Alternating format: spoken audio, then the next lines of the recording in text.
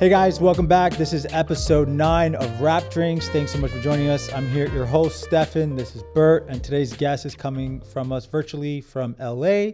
His name is Josiah Van Dien. You've seen him probably on some of his amazing work as a tour photographer. He's actually a freelance photographer now, doing a lot of great stuff.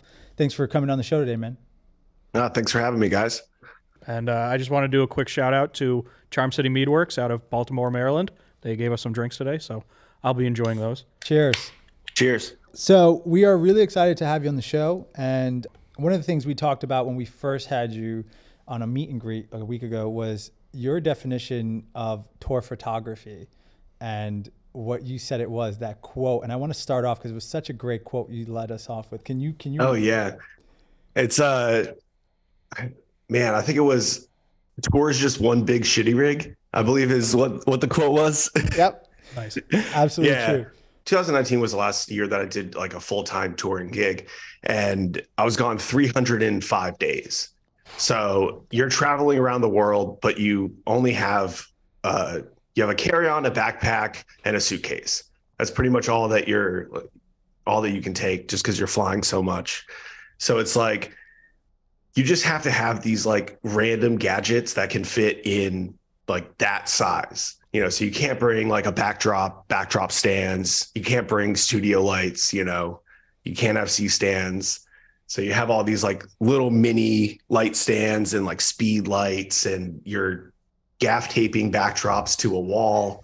I actually, one of the photos I got to send you guys is of a backdrop gaff tape to a trailer, just a trailer from a bus. Nice. Yeah, we had to do some portraits, and it was like, well, I guess I'll just run to a store and pick up a red backdrop. And then I couldn't find anywhere in the venue, and I didn't have any lights with me because it was last minute. So it was like, we got to do this outside. And then I was like, okay, I guess this trailer is the only place that has good lighting, so we're doing it here. And what was that for? Was that a specific, was that for Shawn Mendes at that time? That was for a band, the band Camino. So we were just I wanted to get some portraits of them. I hadn't done any of them on that tour. Just wanted to get something like some nice, like individual portraits of the guys. So it was just these like plain red backdrop. I found a stool that was laying around the venue and had them sit on it. Yeah. Are you able to rely at all? Like when I would assume there's more than just the band that's traveling. It's like the lighting director or all the sound engineer, all those kind of people. Are you able to rely on those people at all to like steal gear from them, or they only pack exactly what they're using for something else? So you're still on your own. Pretty much. Yeah. Okay. Like as far as like a show goes, me and the LD are always best friends, because that's the person that like is in control of like every photo that I would take, basically. You got to find those moments that like, hey, this is a great moment, but like there's no light. One of the perfect examples of that is when I was touring with Shawn, at like the end, right before the end of the show, there was a big confetti hit and CO2 that went off, and he jumped off of like the riser to like the bottom of the stage. But the first couple of times he did it, it was pitch black because it was like right before all the confetti hit. Mm-hmm. So I'm like talking to the LD. I was like, hey man, like this looks cool. Like here's this photo that was in pitch black that I've just like, it's totally grainy and disgusting. I can't use it. Like, but it's him jumping in an arena. It looks awesome. What can we do about this? And he was like, oh, I could just put like a narrow light above him just there, and it won't ruin the rest of the effect. So it's all about like having a good relationship with your LD for like live stuff. But outside of that, as far as like portraits and behind the scenes and stuff like that, like you're 100% on your own. Yeah. And that's actually a really good point. Like how much of it is choreographed when you're trying to get some of these shots versus how much of it's in the moment? Obviously he doesn't do the same exact thing every time, but if he's jumping from, the stage, how much of that's choreographed beforehand? That really depends on the artist. I just did a couple weeks with an artist named Maggie Rogers, and there was no choreography. She was just having a rock show, doing her thing like every night. So that was very like, oh shit, where's she going now? Okay. Like that was big. But like with Shawn, we were doing so many shows that like there was a bit of a routine, and like his show was a lot more it was a pop show. So we had, 2 months of rehearsals. And so like, as far as like lighting goes and everything like that, it was the exact same show every night. Yeah. Other than like when he would decide to do new things during the show and we'd, the LD would have to throw something together or like fix a couple things. There was a couple times when he was like, yo, I just want to run out into the crowd tonight. So like you got to get like a follow spot out there. And it's like, okay, well, like where in the crowd are you going to run? And he's like, I don't know. And we're just like, okay, like, cause you have a whole arena floor. Yeah. And like security's like, well, we can't just have that as an answer. Like we need to like set up something. So it's like, all right, cool. Like, cause there was a B stage on his tour. So sometimes he would just run out and, it would just be mayhem because you have a bunch of like 15-year-old girls that like don't have like sometimes they just don't, they're too in the moment and they don't realize like, oh yeah, I probably can't like jump over like 3 rows of chairs. This is illegal. But they do. Yeah. Yeah. Yeah. So there's a lot of variables and stuff like that. But for the most part, like show wise, it was pretty consistent. Being the same thing. What do you keep in your kit for stuff like that? Like, what do you have so that you can be so mobile and ready to move at a moment's notice for these artists? The answer is not a lot. I just a 5D Mark IV, and then I pretty much just have 4 lenses. I have a 24-70, which is like 99% of the time I'm shooting with that, just because there's enough range on it. I can get a wide shot or I can like zoom in and get a 70 and then like maybe have to crop in a little bit. And then I have a 70-200, a 16-35. And then I have a 15 millimeter fisheye, which is rarely used, but it comes out sometimes and it looks sick. Is that awesome. When you're jumping between venue, like if you've been to the same venue a couple times or something like that, do you kind of look like, well, I already got these shots at that last show, I'm going to stick to this lens, I'm going to stay in the back of the crowd this time, and I'm going to get a completely different set? Like, do you think about that when you're going from spot to spot? Yeah. All the time. I mean, especially with Shawn stuff, it was, we did in 2019, I think we did 130 shows, something like that. So, about, halfway through the year, I'm just like, I already did this. I have this shot 30 times, so it's like, I feel like there was just like this internal thought. Like I would just look down at my camera and just be like, I'm just going to do something that I like. What have I not done yet? Is basically like, it just gets into that mode of like, it's really challenging because you have the exact same set every day. Yeah. That's the same lighting. Really the only thing that changes is the roof height, which is, and like the roof color too. So that really depends on how bright the rest of the room is and how many like reflections are getting thrown on stage. But there's only a couple of like arenas in America where that really changes things. Mm-hmm. But yeah, I pretty much just go through and I'm just like, where's a place on stage that I haven't been yet? Or where's a part of the venue that, I haven't shot from. There was a couple of things in 2017 where we had a B stage, but all around it the seats weren't really close to the B stage. So when he would go out and perform, it would just kind of be a sea of kids around this circular stage.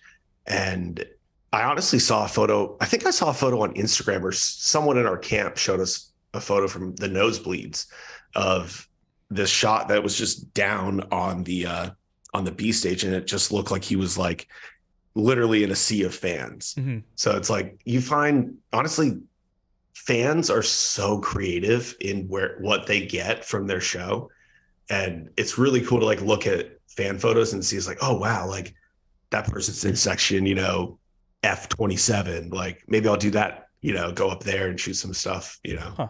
So it depends. Do you get free range of basically like the whole building when you're doing something like that? Okay.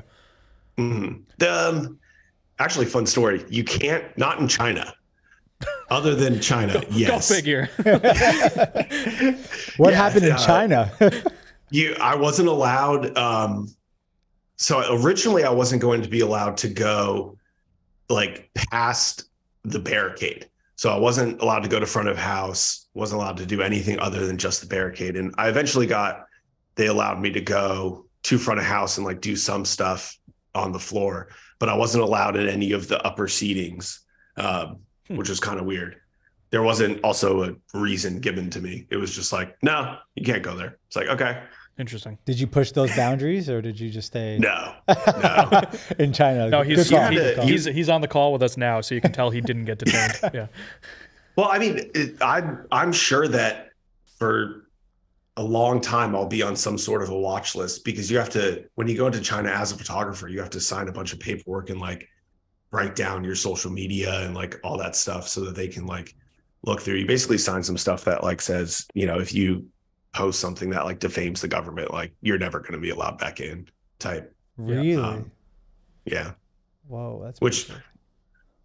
I don't have anything. We were just shooting a show. Like it's like, it was one of those things. I'm looking at this. I'm like, what do they think I'm going to do here? Like just, it's a concert and I'm going to take pictures of it. Like what? One guy ruined it for all of us, man. That's I'm sure. Yeah. Were you ever worried of like any photos that you took that might get interpreted that way? Like, did that worry you at all, or you were just like, whatever, I'm not? Or did you have like some weird fear in the back? I mean, that's solely related to publicly doing that. So like, yeah, there are photos that I don't know when I would ever post. So basically, how that concert looked was, you know, just a normal arena. There's a bowl and then a floor. So around the entire floor between the seats and the upper sections, there was police arm to arm. Wow. So I have a lot of very interesting photos of like a concert happening and kids being like just happy and, you know, and thoroughly enjoying this moment with like, you know, 100 police in the background. Mm-hmm. So I haven't really ever shared any of those images because I would like to go back to China and I don't know how that would be interpreted, you know, because it is one of those things where it's like, they're great images, but I don't. So we won't post them on the show. Like, yeah. It mostly was just like other show, like in this very specific moment. It's weird because, you know, you have, I don't know. It's just weird. It's just different cultures. Like I don't necessarily see anything wrong with it because of how they decide to live their country wants to run, or however their government wanted to run it. But kids still got to see a show, which is better than other countries where they wouldn't even allowed him to go in the first place. Mm-hmm. So I don't know. It's a weird political thing. Right. So you said you travel with one camera. You don't have a backup or anything like that? No, not at all. What happens if, you know, a fan just go buy another one? That's it. There's a camera store in every. Yeah. Wow. Okay. There's a camera store in every city. Okay. Have you had any issues or any time where you've been on, you know, ready to shoot and something fails with your equipment? Oh yeah, all the time. I used to shoot with a Canon 6D for the longest time. I loved it. I thought it had, you know, the grain on it was great. It wasn't as good of a camera as everyone else was using, so it just kind of like made the photos a little bit like grittier. But I was in rehearsal to start a tour, and the shutter window, or like the blades on the shutter jammed up. So, you know, I just went to a camera store and bought a new 5D Mark IV, because by that time a 60 was 6-7 years old. Yeah. But actually I've run into the problem where I can't register it through Canon because it's in the UK. So I can't just like mail it in to service it. They're like, you got to ship this to UK. And I'm like, no. Yeah. What? That's great. Yeah.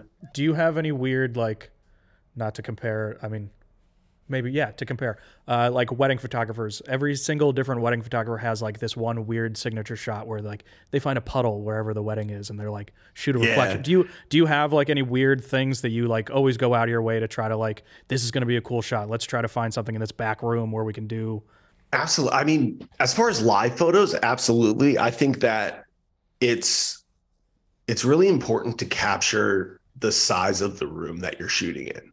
And it's really easy to do with arenas. And especially on the last tour I did with Shawn, we had basically these LED bracelets that everyone got when they came in the door, and they were all synced to the show. Mm-hmm. So they would light up at different moments. So it created this, like, you could just actually see how big the venue was. And I always thought that was like super important. And also like the huddle right before walking on stage. I think that's always like a cool thing, because it's just this moment where everyone's like super amped. They're really excited to get going and doing a show. And there's always like everyone's super amped. And then there's just this moment of calm where everyone's just like quiet, reflecting. And then they're like, all right, sick, let's go. And then they go on stage and everyone's excited. The crowd's going crazy. I don't know. There's like, I always view music photography as, how do you get access? You know, let me rephrase that. The important part of music photography is access, because concert photos are one thing because you can go and buy a ticket. That's the only thing stopping you from getting it and seeing a show, is the cost of a ticket, or like actually finding them if they're sold out. But Master. Yeah. I wasn't sure if you guys are sponsored or not. No, but we understand. So there's that. And then like backstage stuff, you know, I know plenty of people that really aren't into music that, you know, can get backstage. You know, they have friends that, you know, can get them in or whatnot. Like it's a pretty big barrier, but like it's not an impossible barrier to overcome.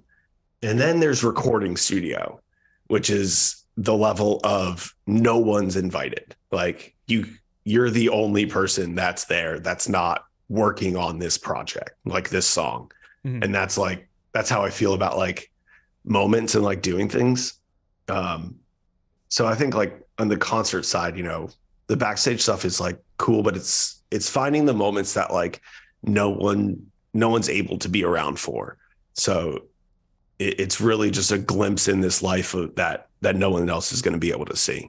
So, you know, like dressing room stuff, it's really cool because, you know, there's only a couple people that really ever get to experience that and being with an artist in that environment.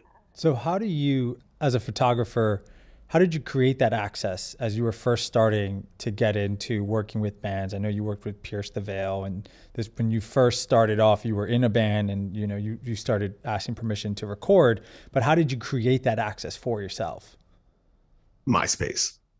You just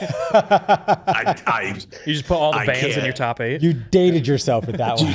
So I was in a band in high school, and when we were like breaking up, I ended up getting, I don't know if like we were arguing about money or like something.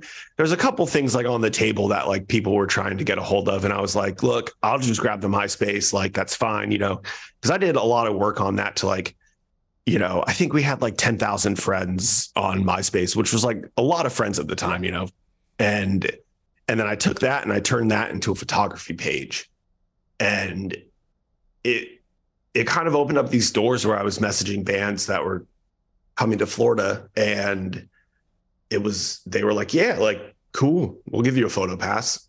Because it was weird because like, I don't even think to this day I've ever gotten a photo pass through a magazine or something like that. You know, I know a lot of people that created their own blogs and their own magazines and stuff like that. And I just never did that. I literally just always hit up a band on social media. Because there's always the guy who always is like sitting on the band's, you know, account doesn't care. They're just like, oh, that's cool. Yeah. So it's like publicists have like a high threshold for giving people photo passes, but the dude sitting in a van on a 10-hour drive doesn't care. He's always just like, yeah, sure, this kid wants to do some photos. And then I would kind of get my foot in the door, and I really understood like how the timing of someone on tour's day would work. You know, so they would get to the venue at like noon, anywhere between like noon and 3. and then they'd load in, they'd sound check, and then they had like 4 or 5 hours to kill before they would go on stage. So I'd always show up in that time, and they'd just be hanging out and be like, hey, like, I'm that guy that, you know, you got a photo pass for later. Like, would you mind if I just hung out, took some photos of you guys while you're hanging out? And most of them were cool. They'd just be like, yeah, sure. Like, what's good to eat around here? And I'd be like, oh, there's a great taco place right down the street. Like, you guys want to go? And you kind of just built relationships I built relationships that way. Which I feel like would be impossible nowadays, to just hit someone up on Instagram without really having a following, or any like sort of work history. But yeah, that was like 2010. So it was a lot different. Yeah. So it kind of gives you a different, look at the photos, right? Because a lot of these photographers would go in and you just see them playing their instruments or, you know, with the crowd, but you're out here getting photos of them eating tacos before they even go on stage, which I think is pretty cool. I think there was a handful of times when like I made some friends, and then one time before I really ever started touring, you know, living in Florida was an advantage because there were 4 cities that everyone could possibly go to. You know, there's Jacksonville, Orlando, Fort Lauderdale / Miami, and Tampa. So it was always going to be routed. You know, they've had 4 shows in a row. So I would like hop on a mega bus from Orlando, where I lived in like college, and go to Jacksonville, and then sit and then ride for like 2 or 3 days and get to do that sort of stuff. So it was like a handful of stepping stones along the way, where like, you know, and most of those bands were like, well, it's only 3 days. So if he sucks, he's just going to leave on Sunday. So like, who cares? You know, it's that's got to be a commitment financially to say that you're going to pull the trigger and, you know, work on a job that, I mean, I don't know, when you're first starting off, are you even making enough to survive? No, I wasn't getting paid at all for most of the stuff I did for the first handful of years. I mean, the first tour I ever did, I was getting paid $10 a day just in per diems. Wow. And that was only for like 2 weeks. You know, it was like a last minute. It was just like I was in Tampa hanging out with a band that I was somewhat friends with, pretty good friends with actually. And then they were like, yo, we have 2 weeks left of this tour. You want to just come and we'll fly you home? And I was like, sure. And I just left my car in Tampa and hopped in a airport shuttle van. Nice. That they had tricked out with bunks in it. It was great. How many of you were in that van? I think there was 10 altogether. Wow. There was like 7 people in that band. They had a singer, a screamer, a keyboard player, 2 guitarists, a bassist, and a drummer. Oh my God. What's a screamer? A screamer? Yeah. Like metal bands, they just scream. And what? Yeah. Obviously, John, come on. I'm so unfamiliar. I'm sorry. Wow. That's pretty cool. It's the metal version of a hype man for like a rap artist. Ah, okay. It's metal Flava Flav. Like, I don't know. Why not? That's great. incredible. Thank you for that context. When you're like living with a band like that, you're going on tour with them, you're traveling around with them. Are you just even for yourself? Are you going out of your way to try to take photos like on the off days, or are you specifically you're only there for the shows? That really depends on the artist. When I was doing like van tours and stuff like that early on, yeah, we were any day off, you know, we weren't even getting hotels. Like one of their friends would let us stay or like something like that. So we were always pretty much together. Mm-hmm. And then when the artist gets bigger, I mean, it kind of turns into just your everyday life. So, you know, when you have a day off, you don't really do much, you know. Sometimes you go out, you know, do some sightseeing, but for the most part, it's like, oh yeah, we just did 5 shows in a row. We have a day off. Like, I'm sleeping. Right. So like, if the artist isn't really doing anything, then you don't really have to. And also it depends, like sometimes they just want to be alone, you know? So you're just on call 24/7. So how was that transition for you from heavy metal band to Shawn Mendes? Hilarious. I actually turned down the job originally. Like, I just got done. I went from doing metal stuff to ended up getting into like more like pop punk, like pop rock. Um, and then I went and started working for Shawn. So it was interesting because the first tour I ever did with him, you know, he was 16 years old and playing an acoustic guitar. Like that was it. No band. It was just a teenager and an acoustic guitar.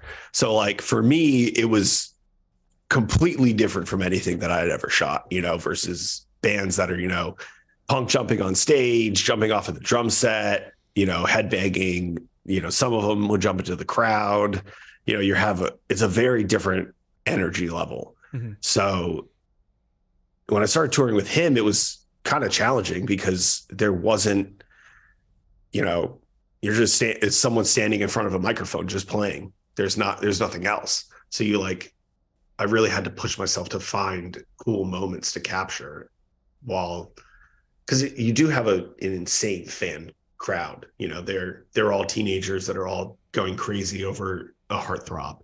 So you have these weird moments, or not weird, but interesting moments. Is that transition from like, for heavy metal, you're focusing on the band and all they're doing, versus when you go to pop, you're kind of focused on the crowd, because those fans are the ones that are giving more necessarily than his? Yeah, I think it's more of you're focusing on the environment. I think because, I mean, what's the difference between someone who's a massive pop star and just someone who's a singer? You know, it really is the crowd and the people that are around him and how many people are interacting with him. So the fans really do make such a big difference in that like environment. So yeah, like it's a lot more context, I think, than just, oh yeah, these dudes playing, you know, a 500 cap venue, mm-hmm. Yeah, to a bunch of sweaty guys that are moshing. Which also leads to interesting photos. Yeah, no, for sure. It's got to have some interesting photos. I'm curious about the photo you mentioned in the conversation we had a week ago. The one that's in your bathroom, I think, that is a billboard. Oh yeah. So there was I was looking to try and see if I could find the billboard, but it didn't end up. I couldn't find one of it. But yeah, so we had a show in Shawn was opening up for Taylor Swift at the time, and we had a show in Seattle and out of nowhere, management was like, hey, like we need a photo of him, just like it was for two things. It was for cardboard cutouts, you know, when you go to like FYE and there's like those random cardboard cutouts you can buy. It's for those. And I think they used it on like, I don't know if it was a Spotify billboard or something along those lines. And I had 2 speed lights, and I got a white sheet from catering, like a tablecloth. So the wall was pretty white. It was like white tile. So it was easy enough to Photoshop out, but the ground was like a brick, like a reddish brick. So I definitely needed to cover that up. So yeah, I had this, it was basically just like a little psych wall, like nothing, you know, nothing great, but I brought the cloth up a little bit on the wall so that, you know, there wasn't anything, and then just fired the flash off a handful of times. Yeah, it was pretty easy to stitch him out, and then I just made the rest of the file white. That's great. But yeah, it's weird because since I only had 2 speed lights, I couldn't really light it. I didn't even have an umbrella or anything like that. So I just used the bounce of the shower to create like a very full body, you know, lighting setup. Huh. Did you know that photo would end up on a billboard? Yes, sort of. I mean, I knew that I knew what they wanted to use it for. But it had to be good enough that they could actually use it. So that was the kicker. You know, it's like, yeah, like we could rent a studio in a couple weeks and do this, or we could just do this today. Let's see. And then I did it, and it was good enough, and they ran with it. Since you're since you're photographing the same thing over and over and over again, sometimes, like, do you ever find not like a throwaway day, but is there like a day where, I don't know, you're just like, I'm gonna put a stocking over my lens? Like, do you ever do any of those like weird old school technique, like Vaseline on a filter or something? Like, do you go out of your way to like fuck with shit like that, or is it kind of like, I need to have this high quality just in case? I can say that I have, unfortunately, dabbled with star filters. I wasn't a fan immediately. You know that, like, that meme that's just like immediately no, like no. Yeah, I did that once. I didn't enjoy it. I think star filters as a whole, you know, if you need a gimmick to make your photo look good, it's not a good photo, is like how I always view it, you know. And I'm not dissing anyone. It's just more so in my personal taste for my work. You know, it's like, that's, if I needed something that's gimmicky, you know, there's definitely times, like a long time ago, when like I had like light leak overlays, and it's like, you look back on that, it's like, that doesn't make any sense. Like, why would you have light leak in this photo? Like, the sun's behind you. It doesn't, like, that. You know, so like, I feel like I had one of those moments, and that was just like, oh yeah, like, that's stupid. But I do that with film every now and again. You know, it's just like, I'm having a weird day, and there's always, because there's like a delay in like getting your film back, I feel like it's a lot easier just to like shoot something that's not what you've done before. It kind of forces you to think about it more. It forces you to really contrive an image, because you only have 36 shots to work with. So, and it's going to cost, I don't know, what's up to like $40 now to get a roll of film and it developed and scanned. And on top of that, you're going to wait a week if you're on tour, to get it back. So you got to mail it somewhere. Is that a request you get from artists to use film, or why would you use film? Yeah, it depends. Why did you choose to stick with photography rather than doing videography? Because I know at one point you did both. And what was that decision process for you to choose one versus the other? I think it was an ego thing. You know, when I started out touring, I got into it because of video. Growing up, I used to just make like jackass videos with my friends. And I think I torrented Premiere when I was in like 7th grade, something like that. Nice. And so I was fairly familiar with how to use the software. And then in high school, I took TV production classes, and I ended up actually teaching my first TV production teacher how to edit video. What? That's pretty cool. Yeah. The high school that I went to was a brand new school the year that I started going there. So she had just come from like an actual news station, and they still did everything linear. So they were still using tapes. They were still using all that stuff. So they weren't doing anything digital, because they were still using GL2s for everything. So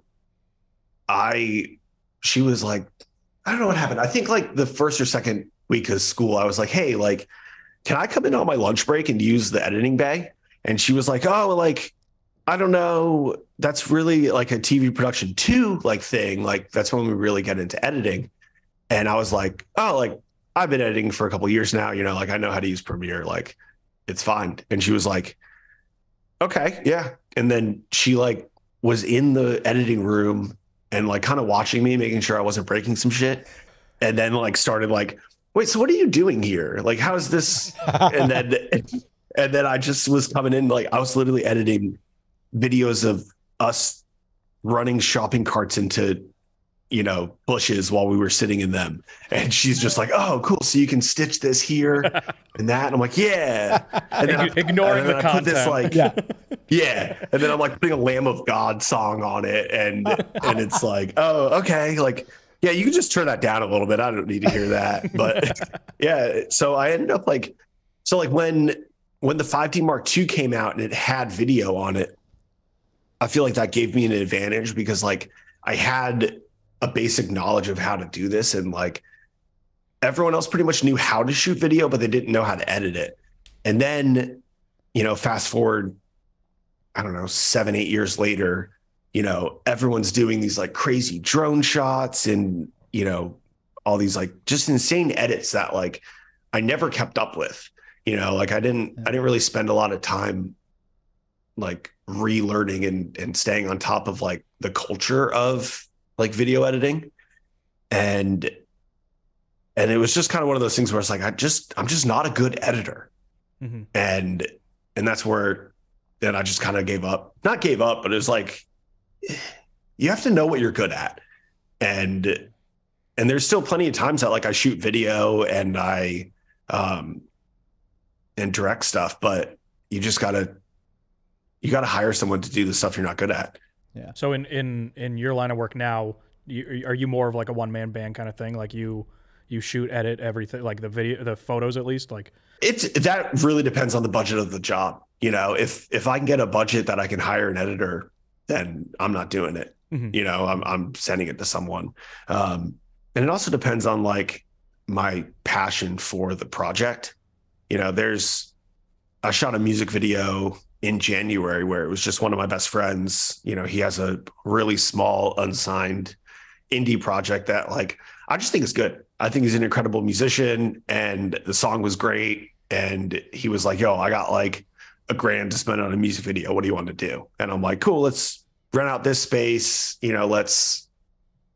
Let's just do it. And I edited that. And I thought that was really fun, because it was just, January's are always slow.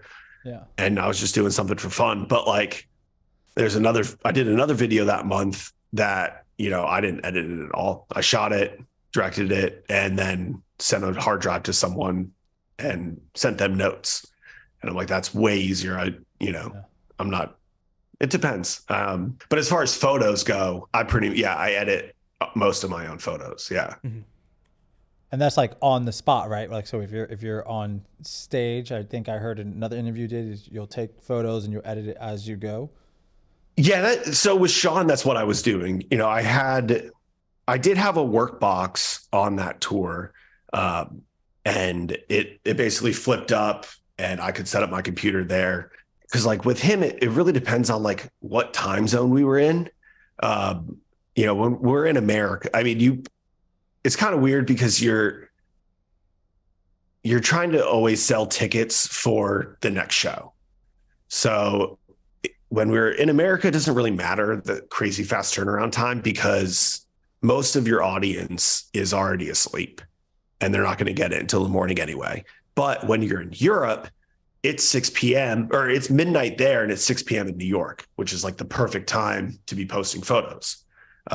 So on like during the show, I guess more for my process is while I'm shooting, I'm flagging the photos in camera so that when I import it, I don't have to go through all of them on my computer. I've already gone through them, and if I get to one that's flagged and it's not right, I'll just look around, it for the next couple of frames and see if there's actually a better one. Yeah. But for the most part, I'm just picking everything in camera because it's just way quicker when you're dealing with that many photos.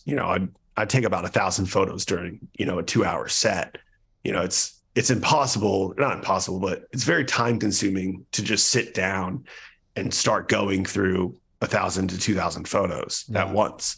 But if you do it as you're shooting it, it's a lot easier. There's always downtime. The person's talking. There's always, a minute or two that you can look back through the last song of photos and be like, oh, that one's great. And figure out which ones you really liked so that when you're editing, it's just like, great, cool. Here's 100 of them already done. Let me start editing them. So yeah, it was more so just like flagging and figuring out which ones I was going to edit during his set.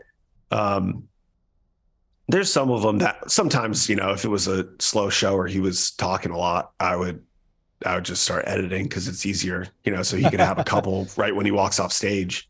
So I'm curious now. So you've decided you wanted to focus more on photography than necessarily doing videography. What was your inspiration? Did you have other photographers that inspire you to get these amazing shots? Like, who inspires you today? That's a interesting question. I think, like, I look back at like Jim Marshall and Danny Clinch and like people like that as like they knew what they were doing, because that was like, they have these insane photos of like, I don't know. I mean, Danny Clinch took that Rolling Stones cover of Tupac. That's like one of my favorite photos in the world.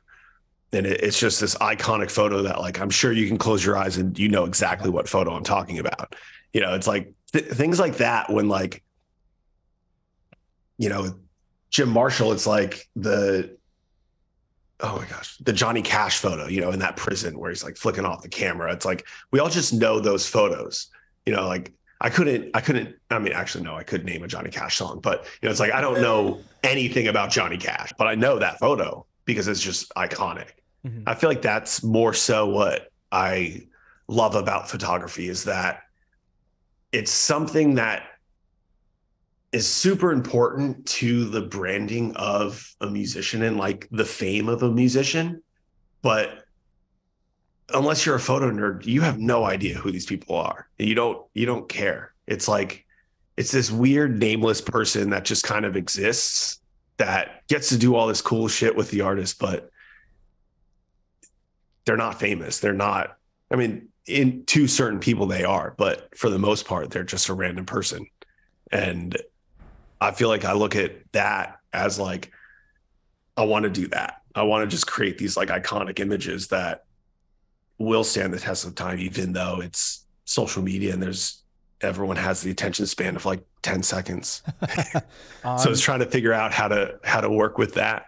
To get all these amazing shots, I want to know some of the crazy stories of situations you might have been in. I know one time we talked last week, you were talking about how you almost got ran over by security to get a shot of Shawn on the steps with these, crazy fans trying to all grab at him. I want to hear those stories. I want to hear any of those you have of like those crazy things you had to have done, those war stories to get the amazing shots. Europe's crazy. Like a lot of the fans in Europe are just wild, but Brazil is like this next level, like crazy. Why? Where I don't know why. I don't know. I don't think anyone knows. Like, how many times have you just been on Twitter and seen "Come to Brazil" trending?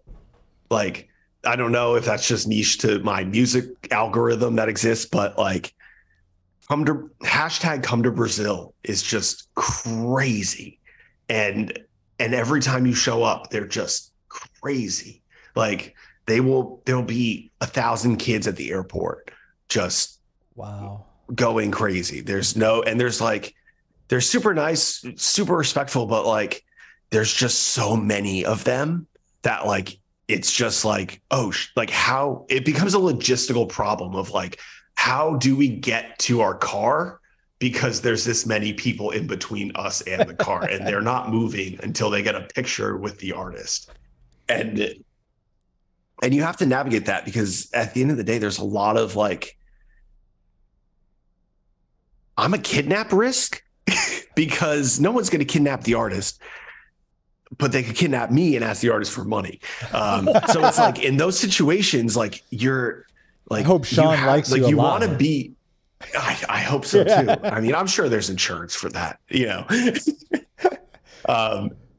But so like a lot of those situations when like there's these really beautiful moments happening with the artists and the fans, like that looks really cool from the fans' perspective. But it becomes problematic because then you have to go into the fans and how they move. It's a mob mentality. So like if he moves 10 feet, they're moving 20 feet to get in front of him so that they'll see him. They'll be the next person to interact with him. Yeah. So it's like, I feel like I've like created this like insane spatial awareness because of it. Because like so many times, like I mean, when it started, like at the beginning of his career, like when I wasn't in pop music at all, like I didn't know, like no one ever cared. Like no one was ever sitting outside of a hotel for like the bands that I had toured with before. So it's like you create this weird situational awareness where you're just like, you're predicting what this mob's about to do. And you're figuring out how to counteract that so that you're safe. It's a weird, I don't know. Anything in particular that's a weird that's talent. popped out for you that's like, I mean, really stuck out? Shawn got sick once and he canceled a show in Brazil. And there was like, they shut down the street in front of our hotel because there were so many kids outside. Wow. And I know that I'll have a photo of this, but it's a photo of him waving at the crowd. And it's just this like crazy moment where these kids are, we had 50,000 people that had bought tickets to the show that now don't get to see it. And, it's not like he's playing, in LA where like we could just reschedule that at any time. Yeah. We had, I want to say we had like 13 shipping containers, boated there. Whoa. So it's like, it's not like we can just like come back next week. So not on top of it already being like these passionate fans, like they're now like heartbroken, passionate fans. And like they sat outside our hotel and sang songs until like 2-3 in the morning. Did you take photos of that stuff? Did you take photos of that out there? Oh, for sure. I mean, to an extent, I know that a bit of that, like I have some photos from like the hotel roof with all of those fans like sitting outside. And then it's kind of like when you go out or when he would go out and like take photos, some of them would line up, some of them wouldn't. But yeah, you're kind of just in that mess of like, 200 to 1,000 people just in a mob. It's like a Jesus-like photo, where when like you have these kids that are just like reaching out, like just trying to like, oh, I touched him, like, and you have these like crazy expressions on these kids' faces because like they're probably never going to be that close to him ever again. Yeah. So it's like this weird euphoria that these kids have because it's just an insane moment that they'll always remember. Is there any kind of dialogue between you and the artists about like you telling him, hey, maybe you try this tonight, we can get a cool shot, or him telling you like, hey, I think I'm going to try this tonight, make sure you're over here so you can get this cool shot kind of thing? Like, do you guys talk about that before shows? Mm-hmm. Yeah. Definitely. Like I was telling earlier with the jumping, that was like, hey, I think I'm going to try this. Mm-hmm. And I'm like, okay, cool. So what you're going to want to do is pull your knees up as far as you can because, I had toured with like punk bands and I'm like, it looks so much cooler if your feet are like tucked. And like having weird conversations like that, where it's like, I have this weird niche knowledge of something and he wants to do it. Or like, I mean, with, going out in the crowd, situations like that. I think other things were like he had a trap door on stage. So it's a lot of that stuff also has to do with communicating with your crew, that you want to do certain things. Mm-hmm. With that trap door, everyone has in-ears in, and pretty much except for me. So they have like a show comms channel where someone's calling like certain things that are happening. So like when that door opens, they did guitar changes through it. Mm-hmm. So when that would happen, it would be an all call, stage door open so that anyone on stage wouldn't walk into it and fall and hurt themselves. Right. So it's like you have to, and it would usually only be open for like 10 or 20 seconds. So I would have to like talk to like 3 different people to be able to get them to open it, for me to pop out and take a couple photos and then close it. But it could only be during certain moments where they knew, because like that all call is going to everyone else other than Shawn, right? From what I understand. I'm not sure if that's in his ears or not. So he knows when that's opened already. So if we were going to open it without him knowing, it would have to be a moment where like he's stuck at the mic, right, and not wandering around stage.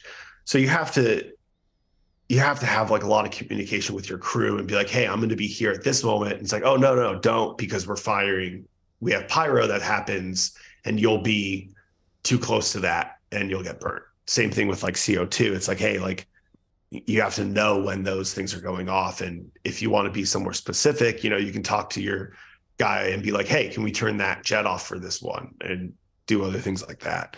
So there's so much communication that goes on when you're at like a big pop show like that. Have you ever been in a situation where you got all that information ahead of time and then you just miscalculated by like a second and then you just missed the shot and then you had to say that to the artist? Like, what's that conversation like? Well, so that's one of the main, that specifically is why I stopped doing video on a tour, because I mean, there were so many times, I was running with A7S II on a gimbal and my camera in the other hand, and management or artists would be like, hey, like, did you get a photo of this? And I would be like, no, I got a video of it though, or the other way around. I got a great photo of it, but I didn't get a video. And they're like, man, I wish we got a video of that. And it's like, I can only do so much, man. Right, yeah. You got two hands. Like, it was never, they were never like mad at me, but they were just like, man, that would have looked great in the other format. And it's like, well, then we got to just get a video guy. Like, let's just get someone to do that all the time. And then we can have both. Right. And once you get to like a big enough budget, like that's fine. There's plenty of times with like photos that like, I've missed people getting proposed to like in the front row because, they didn't tell us. It was just, you're not there for them. Yeah. They have their special song, and it's like, I'm up in the balcony taking wide shots of the whole venue and you just hear, oh my God, did you guys just get engaged? Oh, come up on stage. And you're like, dude, it's a 10-minute walk for me to get back down there. Like I'm missing this. Like, this just isn't happening. Like, there's no point me even trying, because he's bringing these guys up on stage. And by the time I get down there, they're all already be halfway through the next song. So there's plenty of times, but I mean, it's tour, it's you're documenting something. So there's only so much that you can get. There's only so much you can do. I feel like when I was younger, I would have beat myself up about that stuff. But like now, being healthier, it's like, like shit just happens. I don't know. Like Sometimes you're there for it. Sometimes you're not. And at the same time, sometimes you're there for it and you get the most insane shots. It just really depends on right place, right time, and knowing enough about your circumstances that you can try and be there. Yeah. Do you know how when you like, this is a very left-hand turn I'm going to make. When you like pause a TV, you have never paused a TV on like a good face. Do you have like, do you have a file in your computer of just ugly shots of like things that you can never publish, but like, this is for me and I'm going to show it to all my friends. Like, especially, I want that as like a coffee table book. Like, all right. I will give you 10% right now for that. We got it on film, guys. But did we get it on photo? Right. Ooh, facts. No, there's, I don't have like any specific save somewhere. Like, I don't have a filing system for them, but there's some photos that like, there's so much going on stage that like, you're middle of like no one's making a great face when they're whipping their head around. Like, your cheeks are, you remember that Sum 41 album cover where they're just like, it's like that. Like, they're just in the middle of like, headbanging. It's going to look bad. You got to find the right face. I guess that works for punk bands. It doesn't really work for pop, right? Like, that's like, it's a different like persona they want to put on it, Yeah. And it's also like, there's a huge difference between shooting men and women on it, because, a guy is going to be way, like, obviously depending on the artist. But, I've worked with female artists where it's like, oh, I look so sweaty in this. And it's like, well, You are. yeah. Like, yeah. What do you want me to do about that? Like, you have sweat dripping down your face. You've been dancing and singing for the last hour and a half. Anyone would. And then, there's some artists where it's like, they want that. They want, to look sweaty. So that really depends, like artist to artist, is like what you can do with those. Do you have any other times that you've had to shitty rig or make a shitty rig for some of these shots that you would do on tour? Yeah. I mean, actually I think one of my most used shitty rigs isn't technically a shitty rig. It's just a really shitty camera. A handful of times over the last couple of years, I've just been using it's a Canon PowerShot ELPH 350. So it's just a little point and shoot from like, I don't know, 2010, 2011. That's like, it's 20 megapixels, just shoots in JPEG, but it's this like, I don't know. It kind of looks like a film. Like if you know what you're doing with it and know how to edit it, you can get it pretty close to looking like, a point and shoot film photo, but you don't have to develop it. It's just an SD card. And that was like, I could send you guys a handful of photos of that, but yeah, it's just this like weird little camera that like looks pretty good. And everyone's just shocked that like, oh wait, you shot that on that? Okay. That's a big one.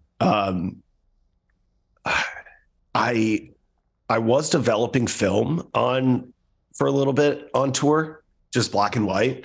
So like that was just one shitty rig. Like you have to like heat up all the chemicals to like a certain temperature. So like I got an electric kettle and was like using that from catering to like heat up water to heat up the chemicals. And then like you had to like, none of the, like if you're most of the arenas, you're in a locker room.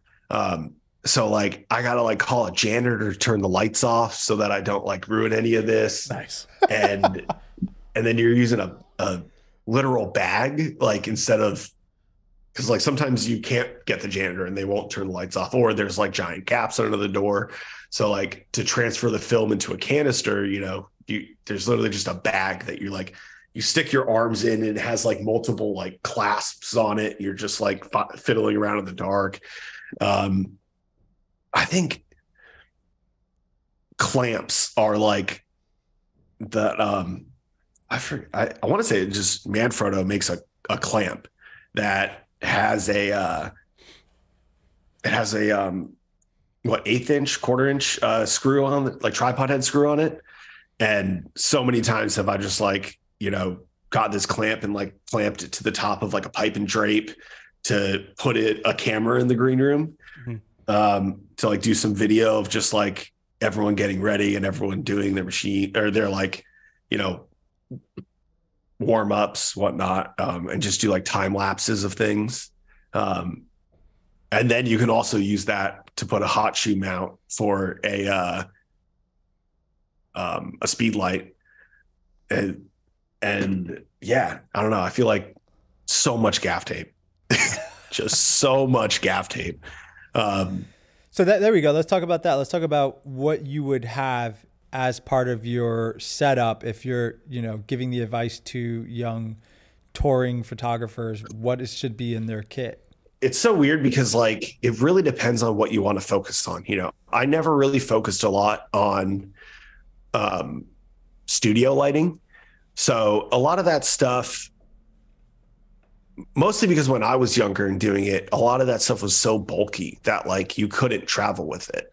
So for me, I had a Pro Photo Pack, I think I had the Acute like 2400, but I couldn't bring that on tour because like, it was an entire Pelican case on its own, so I just didn't have room for it. So I had to use speed lights, which are great. And nowadays, like, Pro Photo makes a speed light that's incredible. And they also make was it the B1s that are all battery, and it's this big and it'll fit in a back. It literally comes in a backpack versus all the other ones when I was younger, So there are so many more options now for like lightweight gear that are just great. I don't know. Yeah, so it's hard to really determine what you would necessarily need besides a good camera. Like for me, so like for me, it was like I always, did speed lights, and I had a little octabox, it's about this big. I think it's like 22 inches, something like that. Just like a little speed light on a clamp, basically, that sometimes I would have it on a stand, but most of the time my stand was in my suitcase on the bus. So I just didn't feel like walking. So I'd just be holding it or get someone else to hold it. That's great. Human tripods. That is one of the best shitty rigs human light stand is always comes in clutch. Hey, will you hold this for a second? And then the person's just like, shit, I got sucked into this again. They try to avoid you. Then you're on their shoulders. Oh yeah. Taking another as soon as someone sees me walk in with something in my hand, they're like, fuck. Get away. Yeah. I'm actually curious. I have kind of a two-part question about while we're talking about tech. Earlier, you were talking about a point and shoot. So first part is, what is your feeling on like the sort of resurgence of point and shoot cameras? I feel like that's become very trendy in the last year or two, especially with like influencers and stuff. Like how have you seen that as like, obviously we come from that era when point and shoots were just like the way to get instant digital photos. Like what's your feeling on it, seeing it now becoming so popular? Are you just kind of like, oh, well, like, like a fogey, like, oh, well, that was back from my day? Or are you kind of like, oh, that's cool. Like it's cool to see that people are embracing that technology. I love it. Like I hate that it's become super expensive. That's like, come on guys, like, sure, you can have this, but stop paying so much money for it because you're ruining it for the people that need to buy those things. I have an Olympus Stylus Infinity that I got for $3 at a flea, or I think it was an estate sale. And one of my friends got married last year, and he had always wanted one. So I was like, oh, I'll get you one. I know this is good. Like, I'm going to buy this.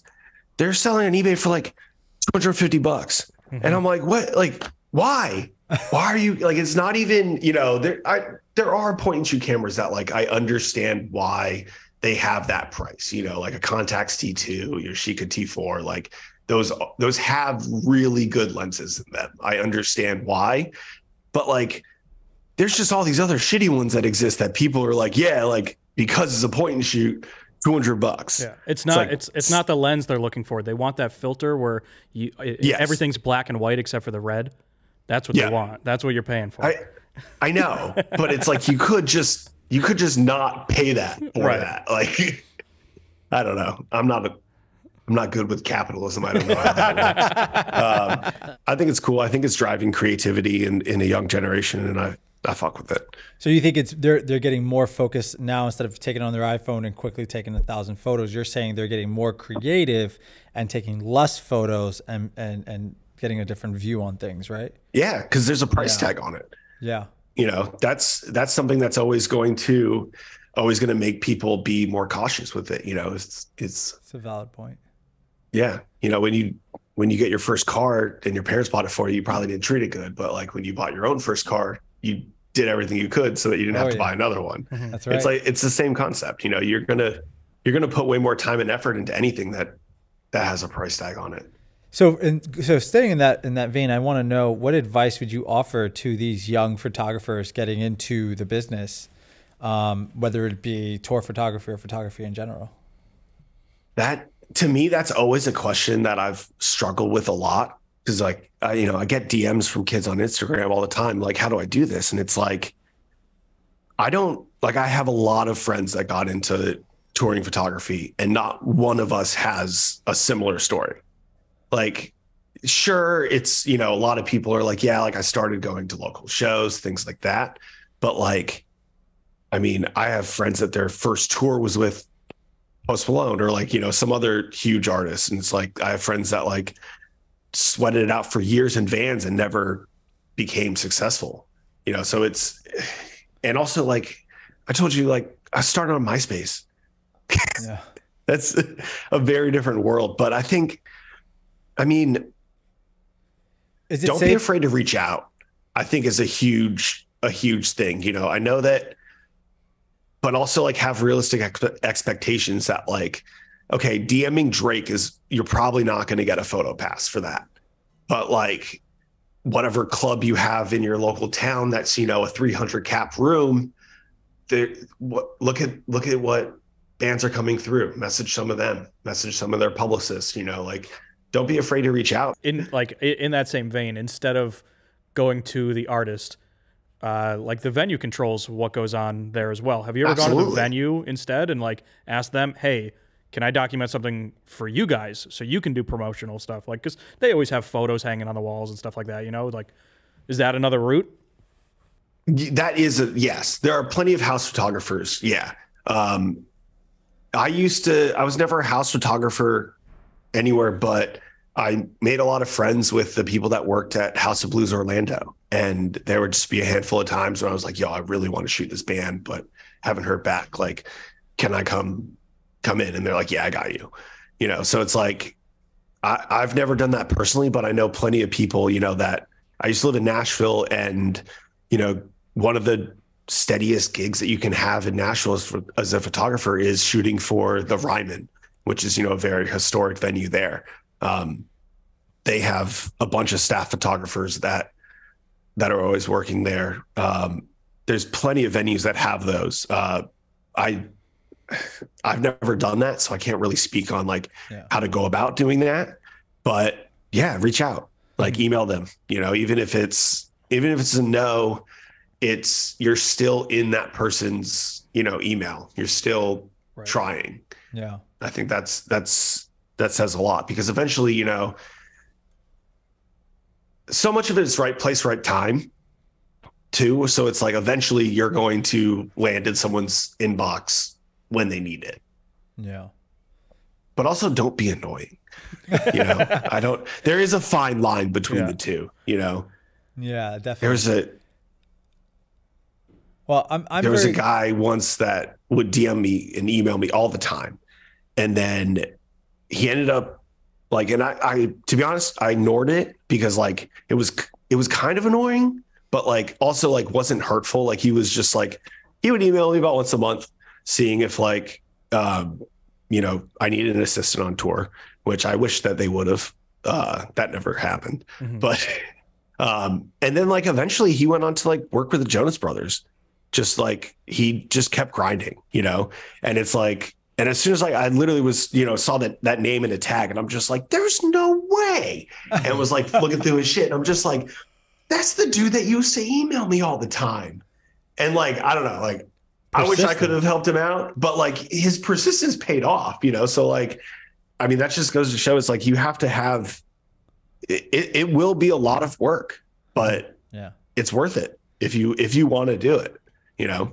Is there like an artist or somebody at this point that would come to you and be like, no fucking way am I going near the photo? Like, I don't want to photograph that. Like, there's plenty of artists that I've done that too. I mean, but like mostly just like, I would never work with them because of like, I'm not a huge cancel culture guy, but like there's a handful of things that I'm just like, yeah, I would never work with you because of how you, like the things that you have said and like what sort of reputation I would like to hold. Yeah. And I don't, and our reputations don't align if for the most part, you know? But other than that, I mean, there's just, it's also like a big part of touring is like, it's a small world, like people wise, like there's not that many people that do it. Mm-hmm. And everyone talks, you know, the last tour that I just did with Maggie Rogers, you know, I'd never like really listened to her music and never, you know, met her before, but I know the guy who engineered her last album. So like, I'm asking her, it's like, hey, or I asked him and I was like, hey, is she cool? Like, what's the vibe? You know, and he just had amazing things to say about her. So like, I took the job. I was like, this is great. Oh, nice. But I've also done the opposite where like I've messaged people and it's like, hey, I know you used to work for so-and-so, like, what's that like? And they'll just tell you like, oh, well, you know, I got fired because, you know, this, and this. And, you know, the whole time, you know, they're just doing all these drugs on this. It's like just terrible vibe, you know, it's like you'll get crazy things and it's just like, okay, cool. Yeah. I'm going to say no to that. So it's pretty much, there's a network of people that like, you know, if there's artists out there that I would never tour with solely because I've just heard nightmare stories from them. Mm-hmm. So it's like, yeah, it's just a weird network of people that like you can ask for advice and they'll give you their honest opinion of people. Right. Yeah. So I have another question that I feel like has come up in our community because, you know, our community, there's a lot of the members who are starting out in film making and photography, and they really want to, you know, at some point get expensive gear and how to charge for jobs. What does a tour photographer, what is a good range that you can say if you're starting off, you have a simple starter portfolio, something you can charge on going on a simple tour? I know it varies on like, you know, how long the tour is and. Yeah. So, I mean, day rates for photographers go anywhere from, you know, $150 a day to $750 to $1,000 a day. You know, it really depends on the size of the artist. You know, I feel like most people that are doing like club level tours, you know, I don't know, 1,000 cap to 3,000 cap rooms, you know, they're making between like $250 and $400 a day, somewhere in that line, which isn't bad. But then when you get into like arena levels, you know, you obviously have a lot bigger workload. You have a lot bigger clients. So those people are charging anywhere between like $450 and like $750 a day. But I know that like smaller van tours that like, and that's touring with headliners in my opinion, like that's where the prices live. But I know that there's plenty of bands that are, you know, opening up those club tours that, you know, you could anywhere between like 50 and 150 a day is like fairly average, just because you're looking at how much money is actually being made from the bands. And that's kind of what they can pay. Now, let's say I'm curious, is that for every time they're actually on stage, or is it also for when they're off stage and you're traveling? That so most of the time it's door to door. So door like, or that's how I would charge, at least, is door to door. So if I fly out, you know, at noon on Thursday, I'm charging for that day. If I until you come back home. Yeah, until I come back home. Yeah. So yeah, if I take a red eye that leaves at, you know, 11:59 at night, I got to go to the airport at 10 o'clock. I'm charging you for that whole day. And then days off as well. Because it's like, I'm not home. I'm still working, you know? Right. That's good to know. Yeah. Are you going to be a photographer, Stefan? I'm looking at it. I might. Hey, man, it's fun. You might find me in your DMs again, man. I'm the next guy, just like, hey, man, do you need anybody for tour? Delete. I mean, it's actually, now's a great time because so many people exited after the pandemic. Really? Yeah, because I mean, so many people found regular jobs that paid better, or like, I don't know. It kind of, the whole music industry shut down. I mean, I'm sure film and stuff like that was similar for a minute, but like there was, I mean, you had to do something else. So many people found other jobs. They started doing studio stuff. They moved to LA, you know, they did whatever. So there is, I feel like every week, like I'm hearing of someone looking for someone on tour for a tour photography position because they just need it. So many of like the music industry, like exited during the pandemic that it's hard. How do you feel as a photographer when you're getting some of these AI apps that are taking photos and using photos to like help generate new photos that, you know, these people are asking for on ChatGPT, for example? One question that I actually have about that is who owns that then? Like in the weird, you know, I mean, Shepard Fairey can get sued for doing that photo or the illustration of Obama. You know, how how are we figuring out, because ChatGPT is only going to be able to pull from information that's provided to it, on the internet. So you say like, hey, I need an image of the Hollywood sign. Clearly they're taking that from other people's work. Right. How is that tracked? How is that known? And how can someone have ownership over something that an AI created and have fair use of it? Do you feel like that's going to affect you as an artist, as a creator? No. No. If someone is going to go the route of using AI for a job, I never had that job in the first place. True. Because that's just what they're going to do. You can't just AI like Shawn Mendes Brazil photograph. You probably like now can with all his photos exactly. out there.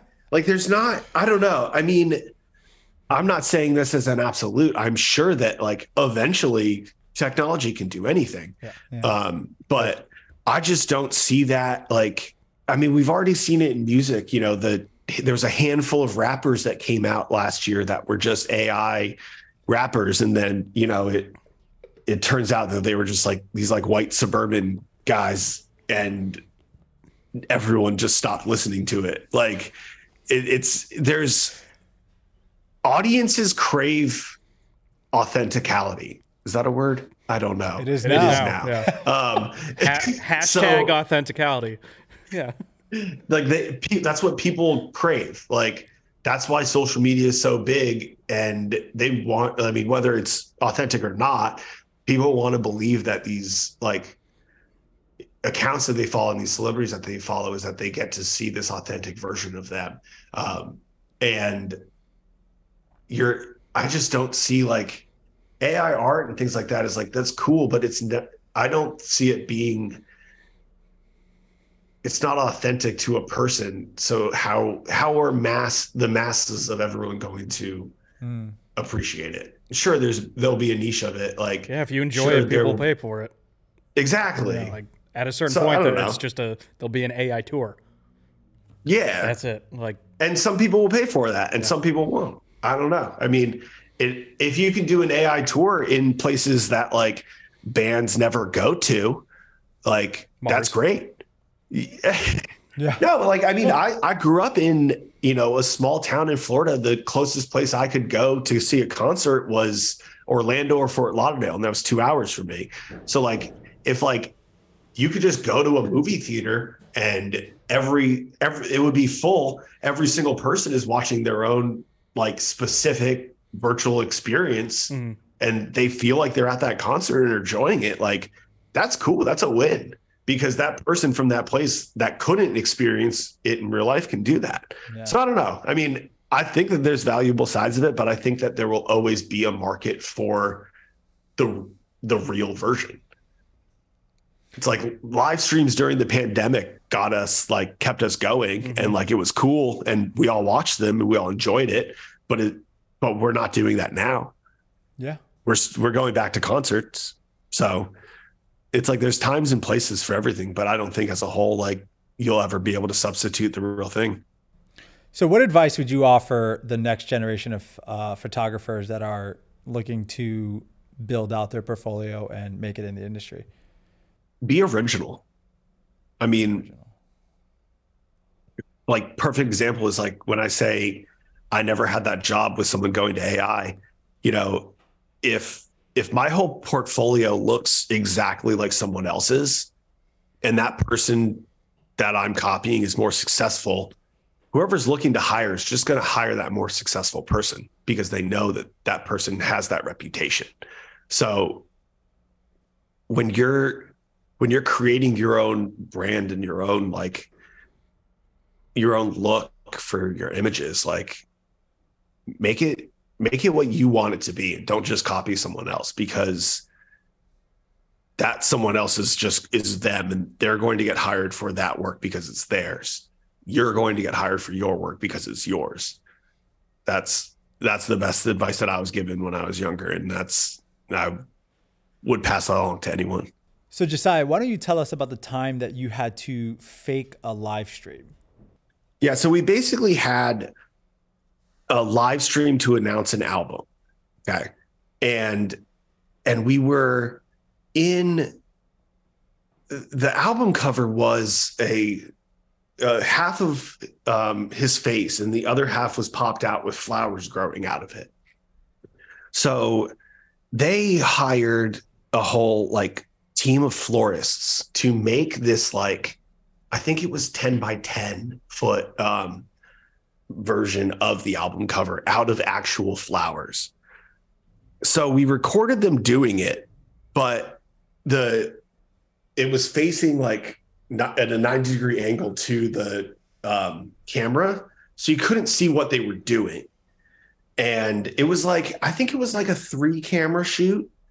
So we basically got, they cut it live, but the problem is that there was just hundreds of times where the florist had a picture of the actual final image and it was just on tape and no one noticed it. Like throughout the entire, it was 12 hours. So the entire time, like this is just happening and no one so we got the final footage of it. And within the first 20 minutes of the live stream, it would have leaked the album artwork. Mm-hmm. Oh my God. So and that was the whole thing. We basically were going to put this out to like be a whole 12-hour thing that was happening. And then at midnight is when the song just dropped. And that's when the whole album got announced and everything like that. So I basically got given like, I want to say it was like a 3 terabyte file of Oh my God. 12 hours of 4K footage that I had to look through on a 2015 MacBook Pro and edit out all of these times when I saw this. And like I had to do this in like 3 or 4 days. So I started watching on like 8 times speed just to like, and then I started cutting it through and I probably watched this thing like 15 times, just fast forwarding through, finding one, cutting it out. But then it came to like, I had to export this thing and there's like no physical time that I could, like my computer would have just exploded and shot into space if I attempted to export a 3 terabyte file on a MacBook Pro. Like it just was never going to happen. So I ended up like posting on Facebook about like this problem and like who did I know in New York City that like had a computer fast enough to do this. And one of my friends recommends me to this like editing company. And he was like, yeah, I can export that overnight. Like, who cares? I'm like, great. So like I dropped him off a hard drive. And then there was a company in Philadelphia that had created, this was 2018 to maybe 2017. So this is when like YouTube Live was like pretty new. And he basically figured out how to rewire a phone to make it think that that the file on the USB drive was the camera of the phone. So he basically we basically had to ship him this footage, but it turned into like, I got an export of it and then he needed it in a different, like, I don't know if it was like he needed it on Windows or like something like that. And my hard drive was formatted to Mac and he just wasn't going to do it. So I had to sit in the backseat of a carrier's car after I just got this footage at like 6 o'clock in the morning in like Manhattan. So it's just busy, I'm just sitting there and the guy's like, yo, I would love to leave. And I'm like, I know, it's going to be like 30 minutes while this thing just transfers. Sorry. And he's just like, this New York dude that's just like, come on, what the fuck? Sounds about and right. He hired Mike. Yeah, finally gave it to him. And then like, yeah, so, and then it just, this guy had this, I'm pretty sure that he only operated for like a couple of months before they just like, they basically put in their terms of service that you couldn't do that. And then it ruined his whole business model. Oh man. Because yeah, it basically risked anyone that used his software to get their like entire account banned. So like anyone that's any sort of celebrity like would never do that again.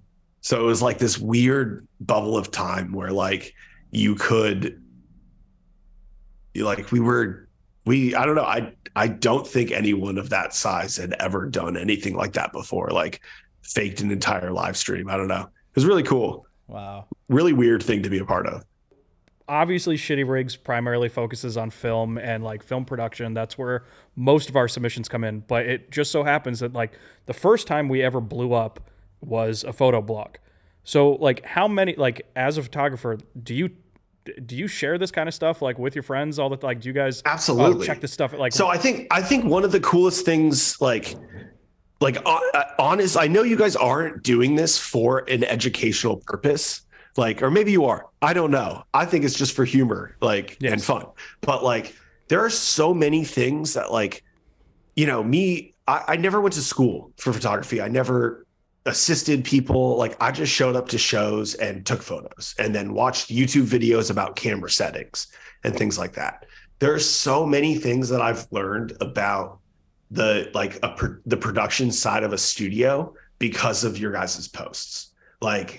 Like even as simple as like, I'm pretty sure the first time I knew what like a flag was because I saw it in a post and I was like, what is that? I need that. And then like just started Googling like white thing that you put on a C-stand, and then like flag came up and I'm like, oh, okay. Like, you know, there's just so many, like I was completely ignorant to that side of the photography world. And I feel like you guys as like I don't know,